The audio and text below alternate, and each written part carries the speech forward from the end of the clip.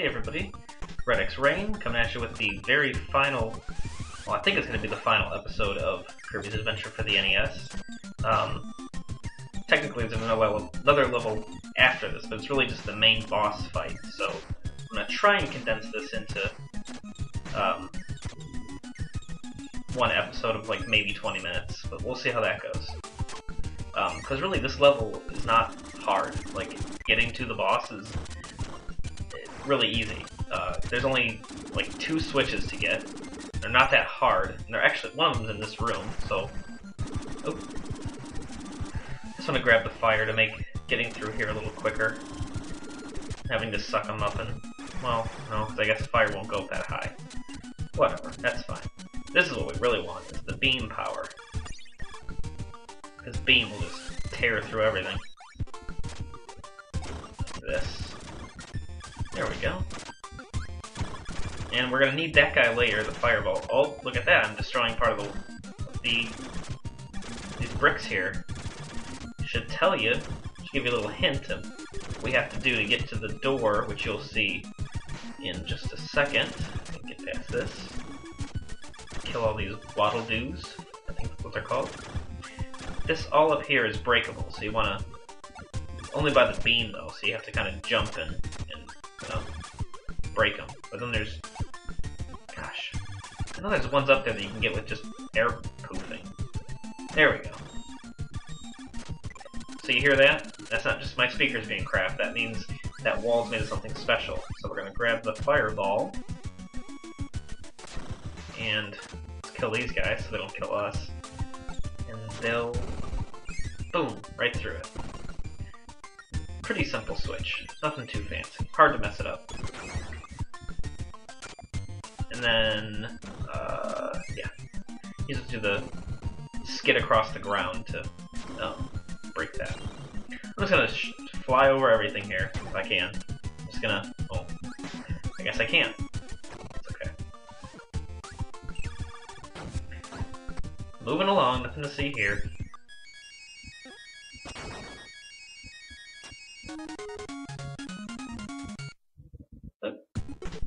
So I'll go do the crane game and try and get some lives going. And I got nothing that time, because I suck. Okay. And so now we start a classic of any NES game, all your Mega Mans and definitely Mega Man. I'm sure there's other games, I just can't think of any right now, where you just kind of remind yourself of the whole game. Where you just have to battle the mini-bosses again. This is just like a tower of mini-bosses. This is really easy though, because you just grab Crash, you go to the next one, Alarm Clock Dude, we'll just use Crash on him.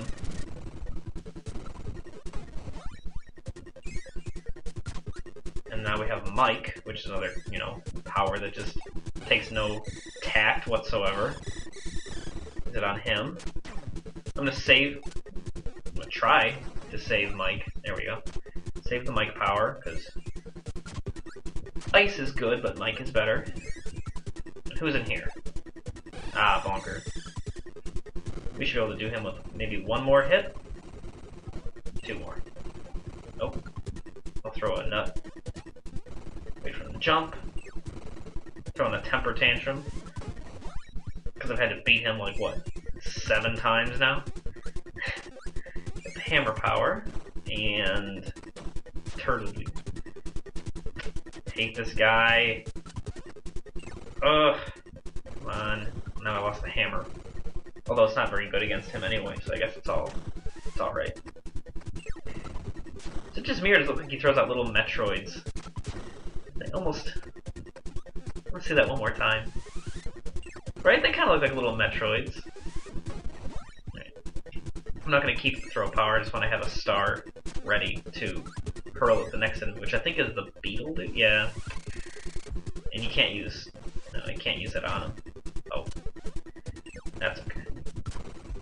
Then you should do it one more time. Jump over him. Sends out little bugs. Ah. Come on. Oh, great. I thought he was going to tackle me in the air. Do the same thing here. backdrop. It's not going to be useful against any mini-boss, but I think it's my least favorite, too. The cat lion dude. Creepy. Yeah. Try and stay out of his way. God. Ah. Come on. Oh no, I'm not going down like this. Apparently I am. Damn it. Elm Bay stage. Okay, I don't have to start at the bottom of the tower. That would suck. There we go. Stay as high as I can. No. Yeah, he gets close, but...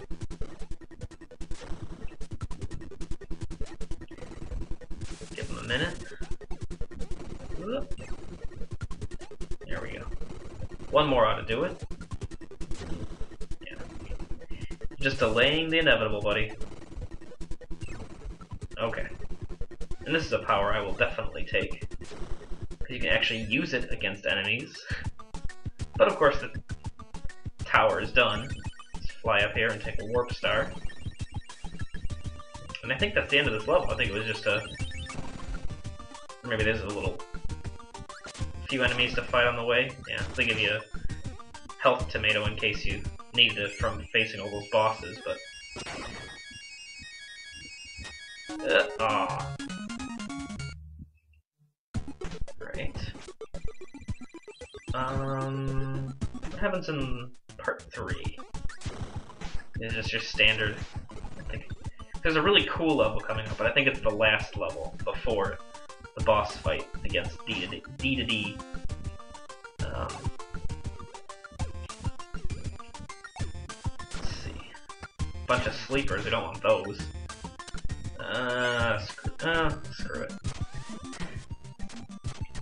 Now talk about a place where it'd be good to have the laser power to kill all these guys, zigzag through everything, but of course they don't give it to us. Max health up there, which I need. Go grab that. To the igloo. Meta Knight. Hey, I killed you. Oh wait, no, I didn't kill him. He just ran away. To get the hyper power. So yeah, that was sort of a... I don't want to get too far ahead of myself, but there's a bit of a gamble. Not a gamble, but... they took sort of a chance, I guess, on... the storyline here. I mean, for it being really the second Kirby game, they gave we'll call it an interesting twist to this game. Because, I mean, so far it's been pretty, you know, standard. There's enemies to fight, and Meta Knight's been following us the whole time, and if you played the last game, you know about King Dedede and his, you know, he's always the main antagonist of the story. Oh, my favorite music's back. And I realized last time when I was watching the last level where this music was playing, it reminds me of that Silver and Gold song. You know that? It's a Christmas song. Maybe it's just because it's so close to Christmas that I hear it, but there's one part. I'm gonna listen for it. Coming up. Which is one of my favorite Christmas songs. Here it is. Silver and gold, da da da da. Yeah. Here it is again. Not quite, but it's close enough. So I'm almost dead here, of course, because I was too busy thinking about Christmas and all the gifts I'm gonna get. Oh, yeah. You know what, I should probably just go through as the fireball. I bet I could just take out everything. Bam! Well, I guess I can't do that. Just keep hitting A and just hope I hit everything. Which it worked! I'm gonna ditch it here because it's just too risky to fly into things and then fall into pits, and it's not worth it. I'm trying to suck up one and... We'll just run into this too, because it's really hard to fly around. Not impossible. Yes! Need that extra life. Back down to, well, 16 now. Because you didn't see it last time, but I didn't do very good in my fight against Meta Knight. The one that ended up on the video, oh, here's a, yeah, just suck this up, and then honestly just run like hell across everything else. It's just not worth it. And Crash is useful here. So you got Wheelie. But yeah, I did terrible in my first, gosh, I don't know, 7 attempts at fighting Meta Knight. Terrible. Notice the stars in the background. It sort of affects like the gravity. So this part pushes you up and this part pushes you down. Which of course they put the fireball dudes there. So you just fall into the pit. Once you have it, you can just keep shooting right across here. Oh my god, this puzzle. Not hard, but god is it aggravating. It's not a switch. But here's the wick, which you know what that means. It means we're gonna be setting fire to something. Now look how close. There's the wick, right? I'm gonna try and do it. It's not even close. Okay. So there's a cannon over here, but you have like 10 seconds to do it. I just restarted. I did not do that in 2 attempts, I swear. That took me like 3 minutes I had to edit out. But look at all this. We get 5 1-ups. Cost me a lot of health, but I made it. We got 5 1-ups out of it, which we will very much need soon. Then again, I suppose I could always just do save states and, you know, modern technology allows me to be lazy. I love this. This is cool. This is, basically this whole level is just, they recreate the old levels from Kirby's Dreamland. Yeah, Kirby's Dreamland, the very first Kirby game for the NES. Or, Game Boy, sorry. Which is cool. Kirby gets to stay in color, and he still gets to suck up, you know, we came in with fire, so we get to use it. But yeah, they're not complete recreations of the old levels, but they're pretty close. There's some stuff missing, and, you know, but it's sort of like a little trip down memory lane, a little tour of where Kirby came from back in the Game Boy days. Music, too. You can use the old music. It's in higher fidelity because, you know, the Game Boy didn't have... It had, like, even worse than 8-bit sound. It was just, you know... But that's cool. Burn these squids. Ah! Lost my firepower. Oh yeah, fancy. Jumping over my... Come on. Get out of here. Healing toothpaste. We'll definitely take that after that hit. There's nothing hidden back there, I swear. It's just there to piss you off.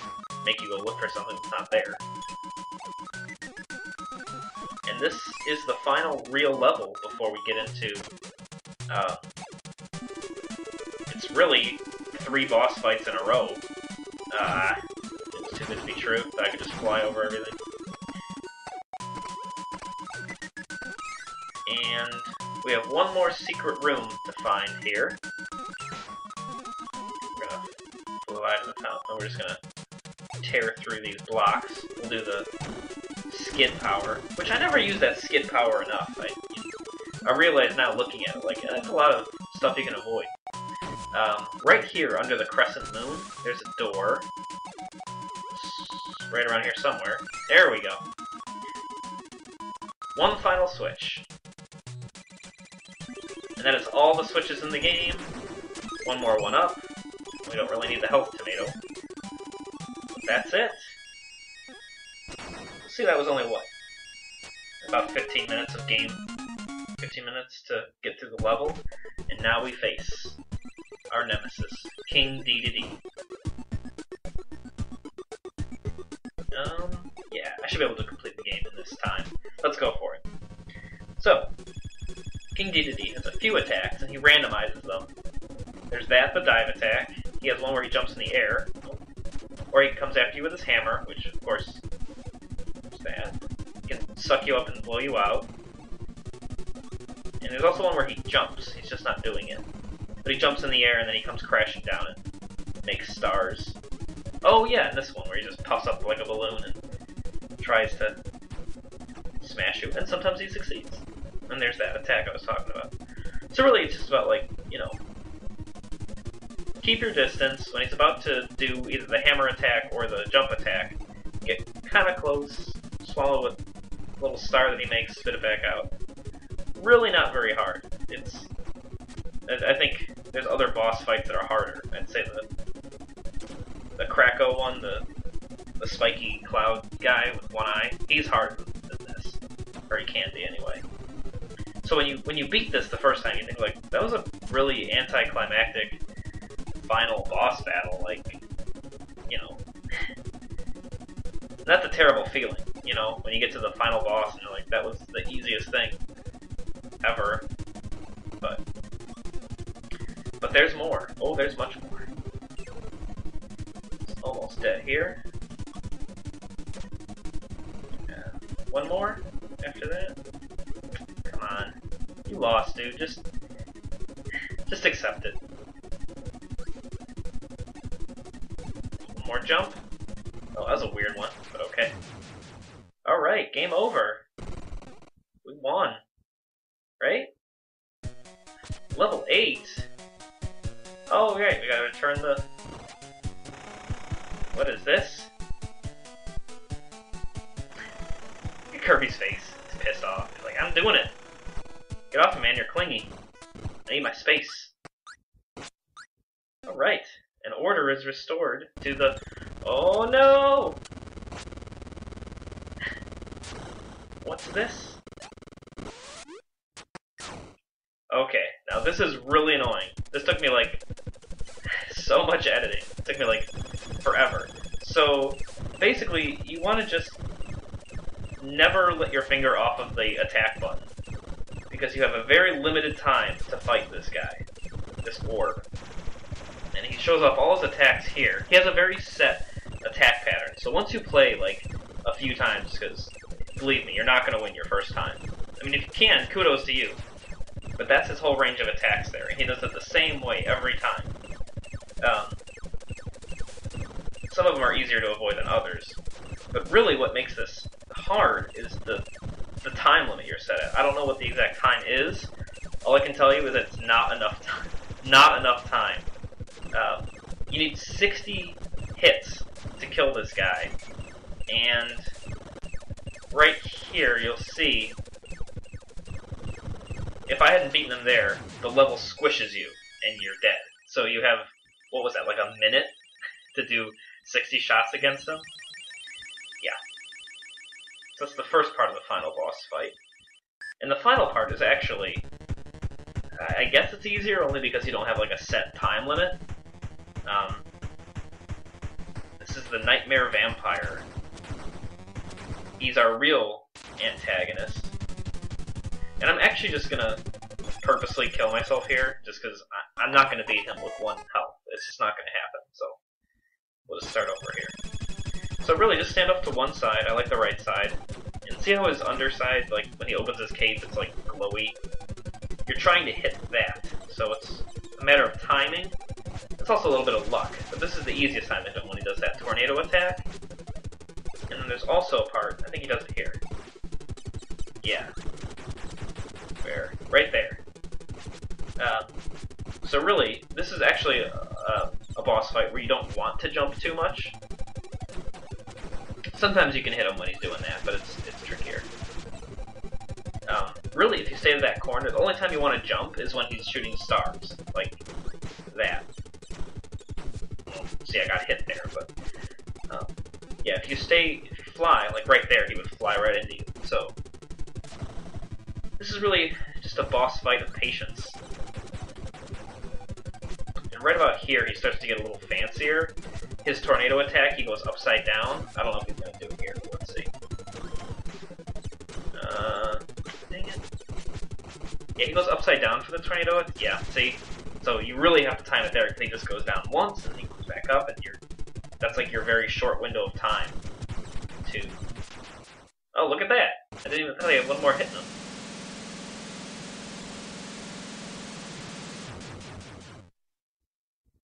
Yay! And that's it! I did it! And here they reveal the twist. I wish they had... Well, just blow up the moon. Let's just totally mess up Dreamland's tides. Maybe it'll kill all the squids. So, got the little story. Kirby fought to find the Star Rod, but King Dedede did not mean any harm. This is the twist I was talking about. Well, I'll read the text here.